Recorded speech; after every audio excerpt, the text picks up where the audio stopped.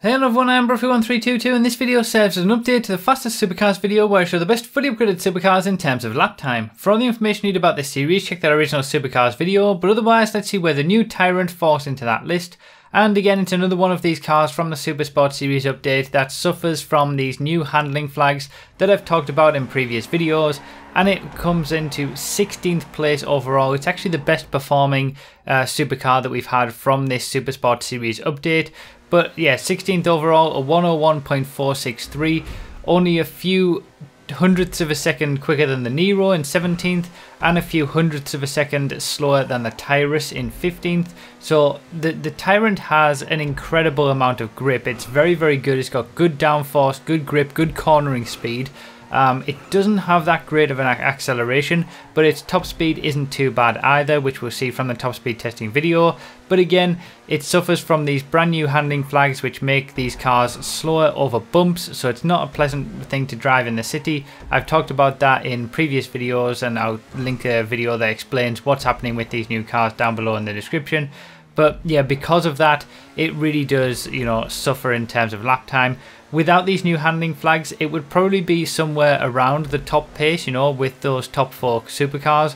Maybe not quite, perfectly on their pace, but at least it would be around that area. And, on a flatter circuit, it will be more competitive, even if it isn't going to be, up with the levels of the Wagner and the XA21 and the RE7B and all that kind of stuff. So it's not in that range of the top 4 supercars, certainly.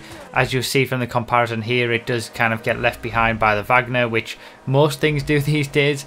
But yeah, it does suffer obviously from these new handling flags, making it not a pleasant thing to drive on the road in the city, and it obviously makes it slower as well.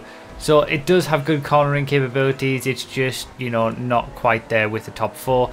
It is very well balanced with the rest of the supercars, if you like, though. Behind that big 4, that there's the top 4 in the supercars class, and then behind that there's a huge group that are all very, very close together in terms of lap time. As we've seen, even 17th, 16th and 15th places are separated by just over half a hundredth of a second. So it is very, very close in that pack. It's just that the Tyrant is nowhere near on the pace of the top few supercars.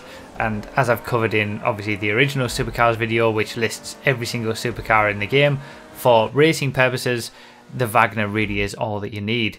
At this point, feel free to subscribe if you haven't already for new testing videos every Thursday and update videos when new cars are released, and check out other classes in the playlist. And we will be seeing the Dominator GTX on Thursday with the rest of the muscle cars class, so we'll have one video on Thursday that contains every single muscle car in the game along with the Dominator GTX as well, so keep an eye out for that. But for this video, that's pretty much it. Remember to read the description for more info, comment with your thoughts, like the video if you enjoyed or found it helpful, subscribe for more, and consider supporting on Patreon. Thank you all so much for watching, I really do appreciate it, and I'll see you next time.